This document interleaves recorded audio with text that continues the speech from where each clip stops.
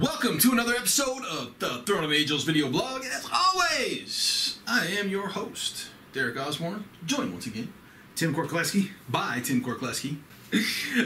Today we're going to look at basically three pieces from Frontier Wargaming, who George was so kind to step up and say, yeah, man, I will sponsor one of your tables, and threw in these three pieces for our Table 2, the Graveyard.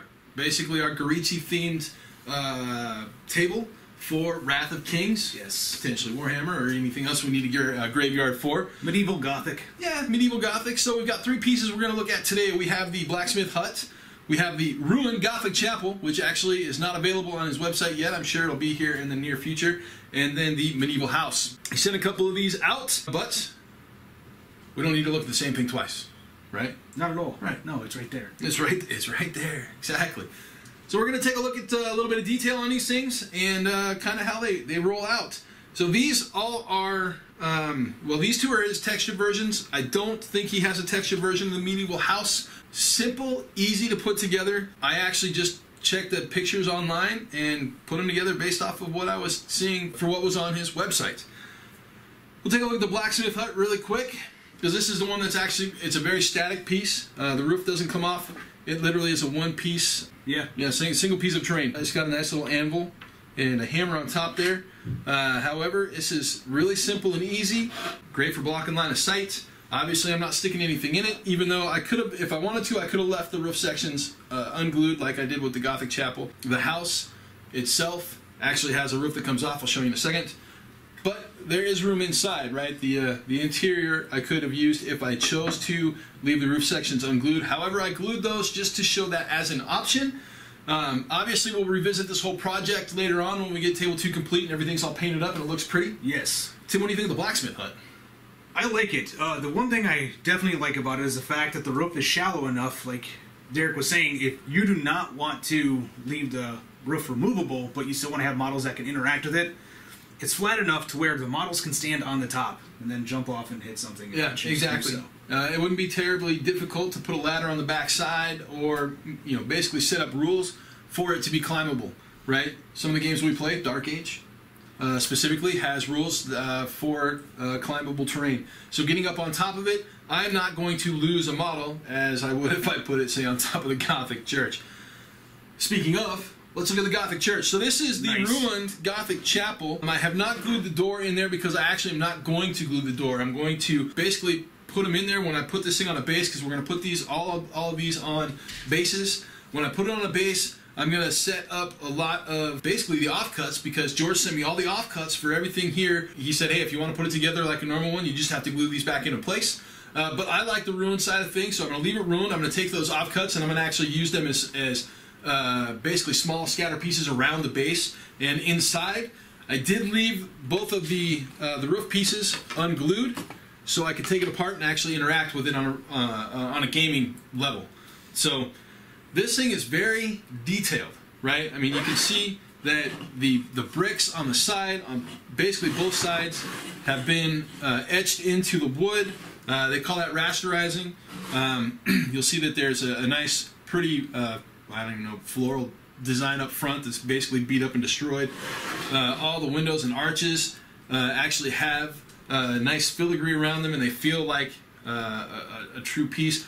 Now, those of you that know me know I'm not a huge fan of laser cut terrain stuff, because I feel it's very flat and kind of uninteresting. You step back about 10 feet, it looks like a box on the table. Exactly. A lot of the times. Right, and you know, while a box on the table I guess has its place, I don't like to play with a box on the table. So I like stuff that actually has some depth and some feel to it. Frontier Wargaming, George over Frontier Wargaming has done a good job at adding layers of detail and usability to the stuff that he's put on the table. So, Tim, your thoughts on the Gothic?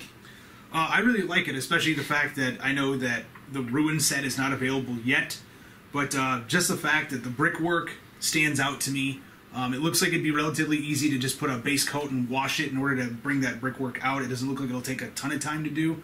The fact that he took time to detail the floor on the inside, and the fact that the roof is easily removable, because a lot of times when you're playing a game, you want to be able to move parts around quickly. It doesn't look like it's too much of a process to take it apart and potentially destroy the terrain piece. Yeah, exactly. So, like I said, good frame of usability in regards to this piece. It also has enough detail on it to make me want to put it on my table versus not putting it on my table. So moving from that ruined Gothic cathedral, we'll step into the house. Now, obviously, I've got a little repair work that needs to be done here. That effectively is just glue not drying correctly. The roof has a nice thatched roof style. It comes with a bunch of individual pieces. As you can see, each one of these is an individually cut piece. And putting it together, I'll be honest, was a little tedious. But I used clamps, so it just took a little extra time. But it does add a fantastic layer of detail to the fact that it looks like a cedar shake roof. Yes. It definitely gives it, even though it's very, very thin pieces of wood, it does add that texture and layering to it that you don't see a lot of times with a lot of MDF pieces when they make a roof. A lot of times they just etch it in there. Yeah, exactly. So it gives it more flair, a little bit better feel in my opinion. I really dig it. Plus it's also removable.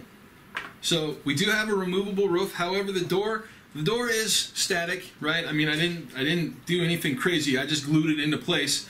But it does allow me to interact with the building, right? I don't have to have the door open to actually go through the door, but it's nice and basic on the inside. It actually does come with furniture. It comes with a table and a couple of chairs. I didn't put those together because it's not something that I would be using as anything other than just stuff to get in the way. So I don't need scatter terrain on the inside of the house. However, I can interact with the house if I so choose. Yes. If I want to put a small unit in there and actually defend it, I can defend it. Obviously, multiple different uses for the house. This, again, the beams are all rasterized. I don't know if he's got, a version that actually has etched or rasterized brick texture for the building itself. But the beams are all beautiful. Very simple, elegant design. I dig this piece, Tim. What do you think? Yeah, I like it as well. I like the fact that he actually took the time on the building itself to make all of the individual wooden planking on the outside in order to give it that extra depth and texture to make it not look like a box. So that's definitely something that, for me is bonus points. And then again, even if he doesn't have a set that's coming out with any type of a texture on the inside here, that could always easily be done with a little bit of Elmer's glue and some sand to just give it a little bit of extra you want to stucco it up, right? Yeah. And so, as an aside, even though I assembled all these are single pieces, right? So this wood texture is a single piece that actually fits in a box frame with this single piece and this single piece, and then these are single pieces, so it frames together. It's just a quick, simple little puzzle. A little glue. Like I said, I use these little alligator clamps I got at Home Depot. Very simple, quick, and easy to put together. It took me maybe 20 minutes to get assembled, with the exception of the roof. The roof took me a little bit of time. I say the roof itself because I wanted to let the glue dry. Probably took me a little over an hour as I was putting it together. Now, it does fit basically down on the beams, and it locks down as long as you get it in the right place. So there, as you see, now it's locked down, no movement, and you've got a nice solid little piece. Again, 3 pieces for the Goritsi graveyard table. Any final thoughts, Tim? No, it's definitely, for what we're doing with it, it's a fantastic start. This, for the terrain requirements, essentially, for Wrath of Kings, which is the focus on this one, it already meets 3 fantastic pieces that will really help flesh out a board. Yeah, I totally agree. So, there you have it. 3 pieces for our graveyard table, for our Goritsi Wrath of Kings table from Frontier Wargaming. George, thank you very much. This stuff is outstanding. I had a great time putting it together. Go check it out. Link below.